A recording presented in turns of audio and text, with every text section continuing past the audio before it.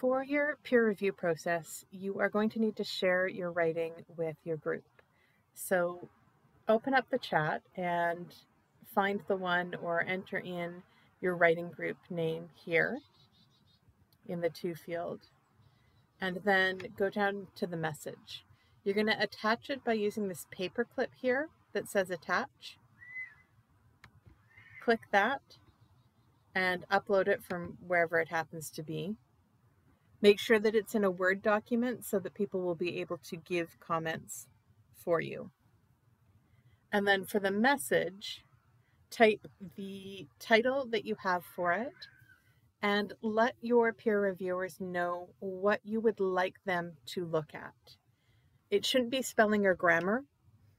That's proofreading, not reviewing. It should be something to doing with the content, although you may ask them to note down any errors that they notice in terms of the mechanics as well.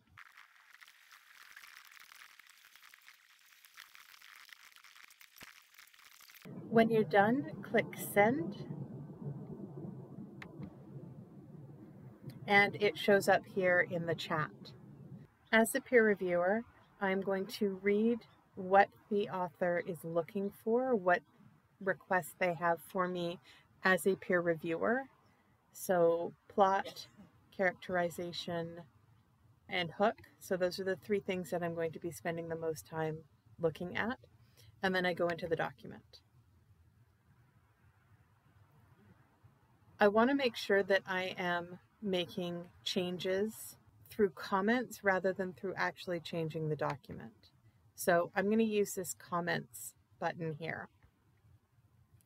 As I read through, if I want to comment on, for example, the hook, I highlight the part that I want to comment on, I click comments and add new, and then I would type whatever my comment is. When I've got my comment, I click post comment, and now when my author goes back to read this, they'll see my comment. When you're done, you click close, and you come back to the chat. If I go in again now, I can see that there was a comment. When I hover over it, I can see what the comment was for, and then if I click it, I can read the comment, and then I can reply to what the peer reviewer said. If it's a question, I can respond to it, or I can make a note about any changes that I have made.